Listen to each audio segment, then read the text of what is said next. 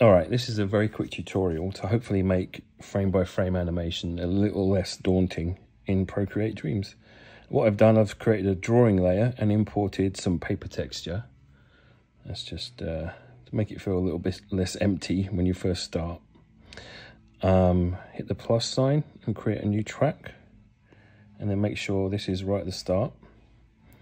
And then I'm drawing a very simple shape right here. And what I'm going to do is split the track here one frame in like that with edit and split. And on that newly split track, I'm just going to erase that first image and then roughly sketch in where I want that little face to be at the end of my little animation. So let's have it this side. Slightly bigger eyes like that. So now you've got 2 frames. And that's it. No, I'm kidding. Now, you want to drag this down so you're in flipbook mode with those 2 frames like that. Start on your first frame, hit plus, and you've got an empty frame in between the 2 you've just drawn. Now this, I'm going to put my very middle frame right there. And that's onion skinning, showing you the frame before and the frame afterwards like that. So now you've got a middle frame to work from. And with that, you can add in-betweens from your first frame and your middle frame rather than having to work out where you want the animation to end up. You've already got a middle and an end point there. So I'm going to hit plus, and I can see my first frame and the next frame. I'm going to do an in-between right there, like that. So if I loop it again, I've already got a nice little animation going on. And if you want it smoother, just find your first frame, the next frame, add one in between those. So you're filling that little gap too. I have my my video thing set to 12 frames a second, which I think is decent enough. See, you got that little animation there like that.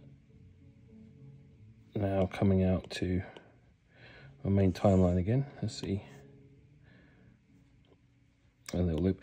And then obviously you can add more frames in, but what I want to do, they don't seem very well lined up for me. So what I'm going to do, deselect the paintbrush tool, and you can go in and see it's highlighted so you can move it around.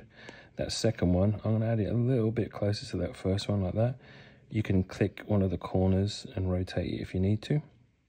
Same with that next frame, move it a little bit closer. That onion skinning is showing on the main timeline that you did with the flipbook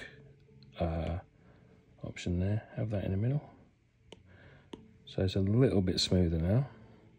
But what I want to do is have it easing into that last one, because it kind of feels like it's just hitting static right there like that. So let's split this keyframe, this bit of the timeline, into 2. And what I'm going to do, drag the face across like that, so it's not like hitting a brick wall. He's coming to a real quick stop with that little bit of easing there.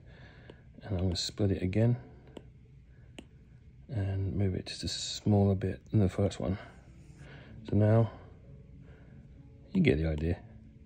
It's a bit wibbly. Let's see. Like that.